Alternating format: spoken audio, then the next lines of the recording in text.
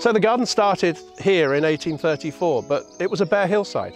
And one man leased all of the islands. It's called Augustus Smith. He built his home on the end of this hillside, and then he started a garden above an old ruined priory. And he found that it never got cold here. So 5 generations of the family since then have built this garden to be a unique type of garden with plants from every Mediterranean climate zone of the world.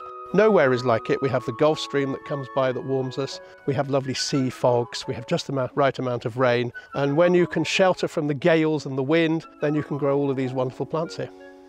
I've always been drawn to plants from the warmer climate zones. Not tropical, but Mediterranean, South Africa, Australia, New Zealand, California. And that's what I can do here. I'm very lucky. I've got a team of 9. And I head that team. I've been here for over 35 years running the garden, sort of supervising and bringing everything together. A normal day here isn't normal. I have a fairly structured day, but living on an island, even though the garden is static, it doesn't move, island life makes it completely different. You never quite know what you're going to do. You have things in your diary.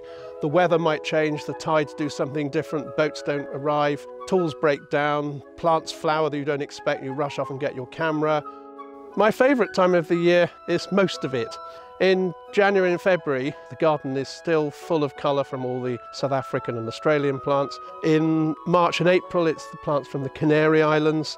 In May and June, it's plants from everywhere in flower. We have a little rest, July and August, and then off it goes again into the winter flowering plants.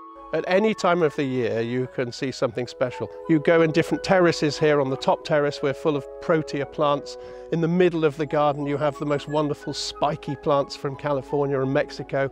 And lower down, the big shady trees from New Zealand and Chile. And I think that's the exciting thing about this garden. It never disappoints you.